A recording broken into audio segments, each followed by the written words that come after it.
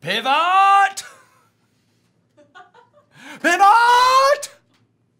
I just wanted to do, that was for me.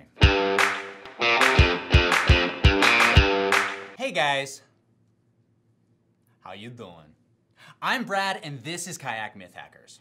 Now I've been streaming 90s sitcoms and I don't want to ruin anyone's day, but there's a good chance that a certain finale for a certain group of 6 real good buddies who are way more than acquaintances. Yeah, you know the one.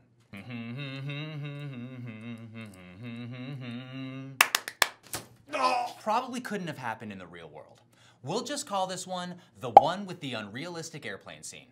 Spoilers ahead for a series finale that aired 15 years ago. So you know what? Spoiler alert canceled. Let's recap. It all starts when one half of our star-crossed pair is moving to Paris for work. But alas, the other half doesn't want her to go. He rushes to JFK to stop her, but it turns out her flight is out of Newark. Womp womp. He finally gets to the airport and confesses his love. However, it's not enough and she reboards. Later, when he gets home, he finds a message from her still on the plane. Is she staying on? Is she going to get off? The flight attendant is clearly heard telling her that she can't let her off the plane. Yet less than an hour later, she's at his door. We've all heard the stories, but once the doors are closed, in what scenario are you actually getting off? According to federal law, intimidating or assaulting a flight crew member and thereby interfering with their performance of their duties is illegal. Now, maybe her antics weren't quite intimidation, but she definitely wasn't being agreeable. Since we never hear the end of the call and it sounds like it's escalating quickly, there's a chance she would have been more likely to end up in a jail cell than at his front door.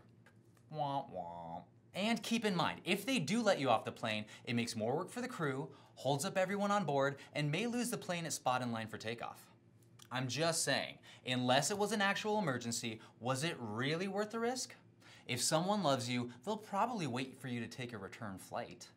Could this myth be any more hacked? But how did they afford their apartments? Were they really on a break? Some of these questions will never have answers. Pivot!